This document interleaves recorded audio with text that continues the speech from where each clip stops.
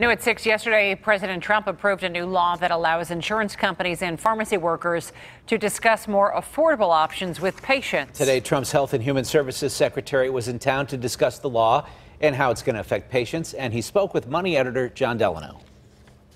Spartan Pharmacy in Brentwood was the site for a visit by the nation's top Health and Human Services official, HHS Secretary Alex Azar, who listened to local folks about prescription drugs. I heard a lot about drug prices, as I should, because drug prices are too high. In a brief press conference with Spartan owner and pharmacist Adam Rice and Center for Medicare Services Deputy Administrator Paul Mango, Secretary Azar touted a bipartisan bill just signed into law by President Trump, banning so-called gag clauses. These gag clauses are mechanisms by insurance companies to prevent your pharmacist from telling you that you could get a drug for less by simply paying out-of-pocket cash instead of running it through insurance.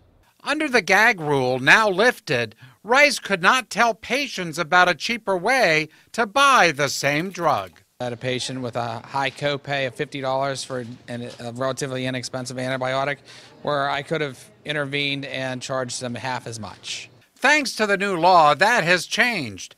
Besides this, Azar says the Trump administration is committed to bringing down drug prices. So I asked him, when are we going to see drug prices in the U.S.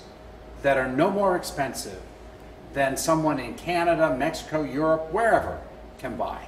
So the president is very frustrated by the fact that socialist systems outside the U.S., because they're socialist, they pay less. Azar wants to find ways to lower prices. Banning the gag rule was a start. So here's the advice to consumers. When you pick up your prescription drugs, ask if it's cheaper to pay outside your insurance plan or to pay under your insurance using your copay. Your pharmacist is now able to answer that question honestly. John Delano, KDKA-TV News.